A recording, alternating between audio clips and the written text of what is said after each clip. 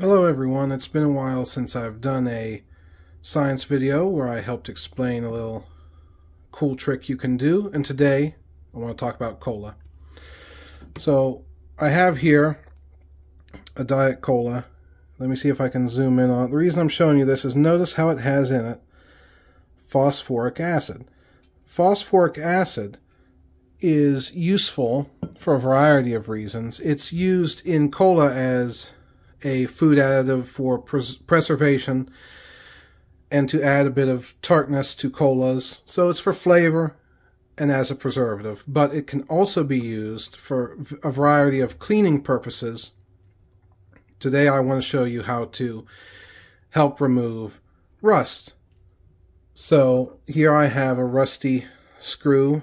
I'm showing you just rust for the proof of having rust. Get it to focus. There it is. Here I have a beaker that I'm going to put in about 100 milliliters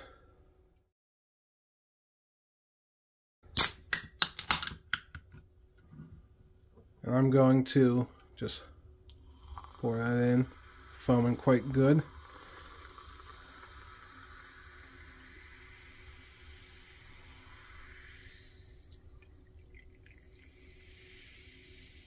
There it is. Now,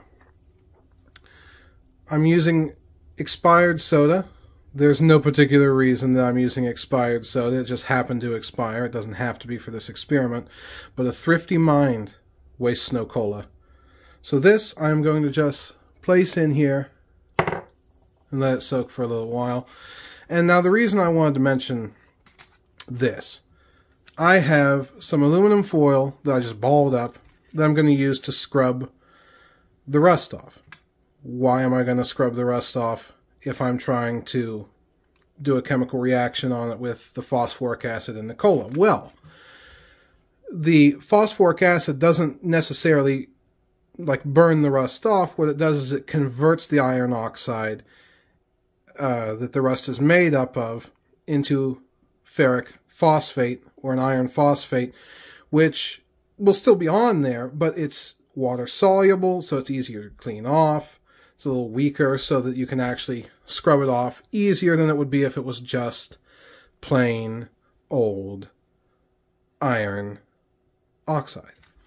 So what I'm going to do is I'm going to let that soak just a little bit, and then I'm going to scrub it, which is why I have this. There's no particular reason it has to be this large. I just wanted this glass here so that when I actually scrub it, we can catch the remains in this container. So other than that, there were several things I wanted to mention about the cola, because you may say to yourself, well, I'm using a Diet Cola, is there something special about that? Well, two things. One, Diet Cola actually usually has less phosphoric acid in it than a standard cola. And you might say, well, wouldn't more phosphoric acid work better? And the answer is actually yes. The reason I'm using a Diet Cola, other than the fact that it was on hand, is because it doesn't have real sugar in it. So it doesn't get things as sticky. It doesn't attract bugs. It's easier to clean up.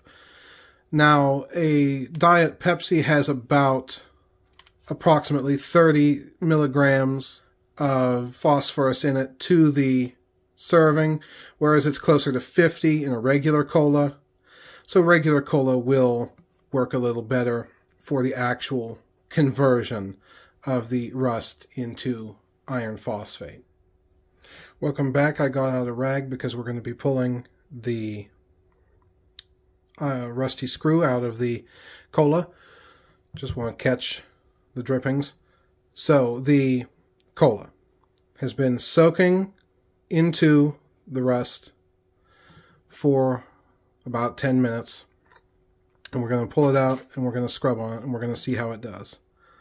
So first, I get it, wipe off a little bit, and then you'll see the wet screw. Then we're going to just take the aluminum foil and we're going to polish this. And I feel like I should really tell you, do not drink the cola, it's been contaminated, and it was spoiled anyway. So I'm just going to polish it with some force to try and polish off that weakened rust. Obviously, the longer you let it soak, the more that it will help you get the rust off.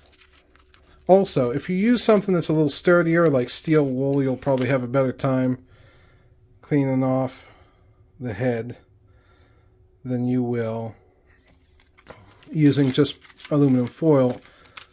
But this will work as well. Just takes more time, more effort. Here's the screw all cleaned up. See how shiny it is? A little bit of imperfections, but the small amount of iron phosphates left behind can actually prevent future rust damage as long as you keep it, clean going forward. So it can do a lot with a relatively short amount of time.